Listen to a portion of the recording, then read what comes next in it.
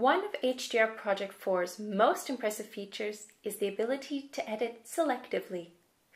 I'm Mahi Raptis, and I'll show you now how the whole thing works. First, you open a bracketing series, just like normal. For now, we won't delve into presets. Let's first check out the Selective Drawing tool, which can be found down here on the right.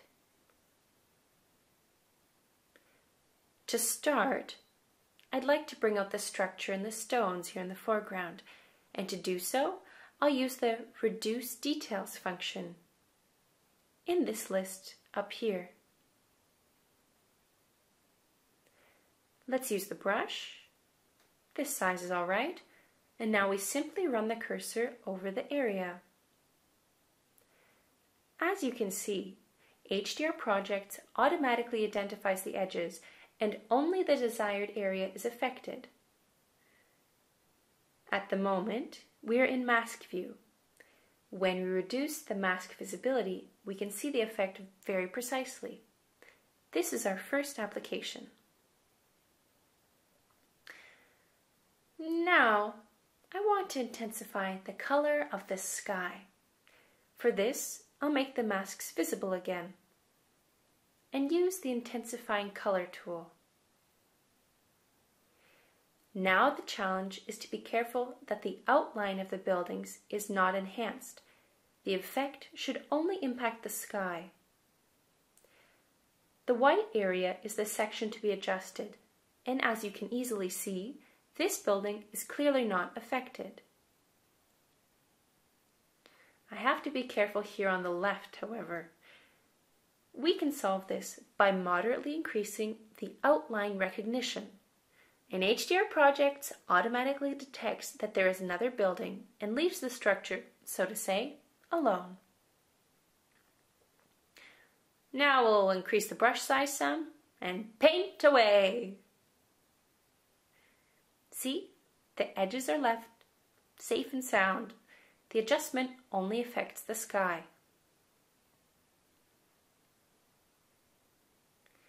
Over here is a critical area between the cranes, which I have to edit separately.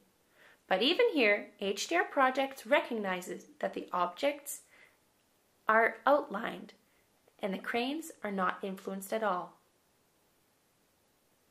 I can reduce the intensity's overall effect if the sky is a bit too blue for your taste.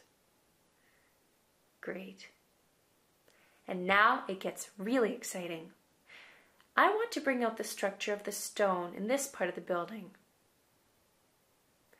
For that, I'll go to Strengthen Details and then select Ray Filling Mode. Select the brush and then Ray Filling Mode. And watch what happens now. My adjustments are going to be applied to an area where there are no real visible borders. That is, the windows are completely left out of the process. I can completely draw over the windows, but only the area that I actually want to be edited is effective. Cool, huh? So, let's reduce the intensity some. There we go. Now, for this example, I've already significantly brightened the walls and brought out the brickwork. As you can see, HDR Projects treats every part of an image as needed, thanks to Selective HDR Editing with intelligent outline recognition. Have fun!